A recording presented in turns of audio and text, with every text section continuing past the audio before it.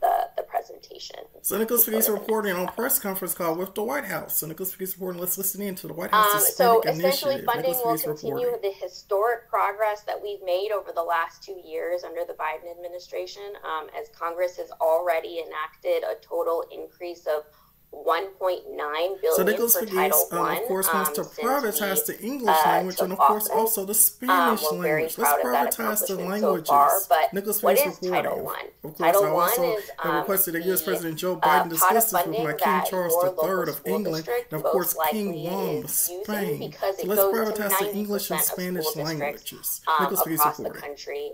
And it essentially And of course, helps Nicholas our Speaks is the White House, most the movie based on a true story. Nicholas Speaks students reporting. most in need Billionaire with Nicholas any Speaks been number of batting the things, super from the wealthy. academic realm to the mental health sphere. Title I is critical for us. So with our proposal, we're looking at a $2.2 billion increase. That is what we have requested for this year. We have also put forward a proposal for $500 million for a new preschool incentive demonstration program. And that's critical and key for us too, because we know that Latino students aren't able to get sufficient access, right, to early learning opportunities. And so this would go specifically, this is targeted for communities where students attend Title I schools or Head Start settings as well. We also propose an $18.2 billion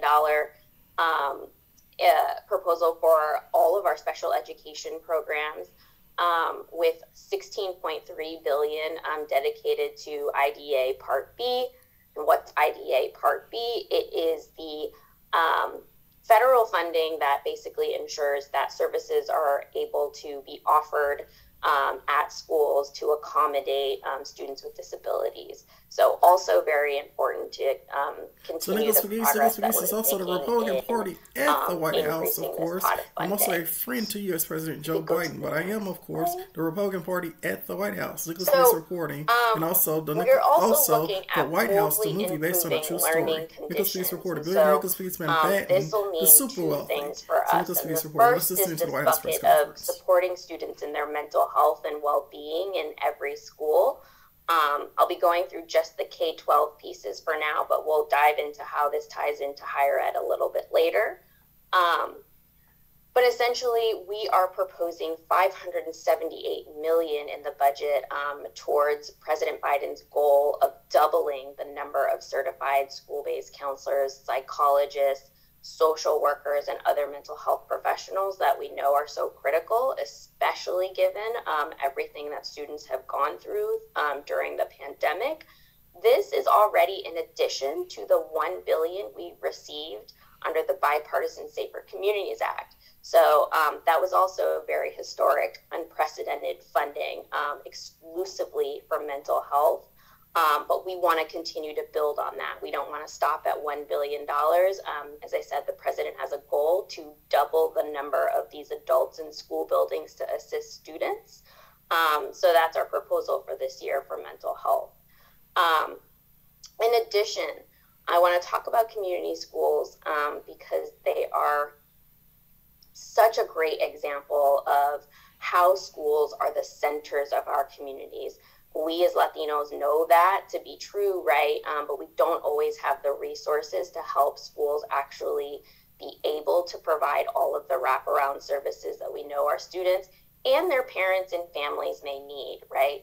And so we have made historic progress as well with what we have been able to secure for community schools thus far under this administration. So Nicholas Speaks reporting on a conference call with the White House, and I'm just explaining how I want all the languages privatized. So the English language, of course, the Spanish language can be privatized, and of course, all languages can be privatized and bring back into their monarch. So Nicholas Speaks reporting. Let's listen to the White House press conference. For full service community schools, but essentially it just provides the funding for schools to be able to provide additional wraparound services. So that includes mental health, that it could include physical health needs, if children need eye screening or hearing screenings, all of the things that you know are critical for kids to succeed in school. community schools can help provide that platform for schools. The next slide. Good jump. And then this second bucket for what we need to do to really improve learning conditions in schools requires us to zero in on eliminating the educator shortage. I'm sure you all are seeing it play out at the local level. You are certainly seeing it covered in the news. But to meet this need, the budget overall would invest $3 billion for our educators, whether that be their preparation, their continued development in the classroom, their leadership abilities, and that would be an increase of $342 million over what Congress provided the department last year.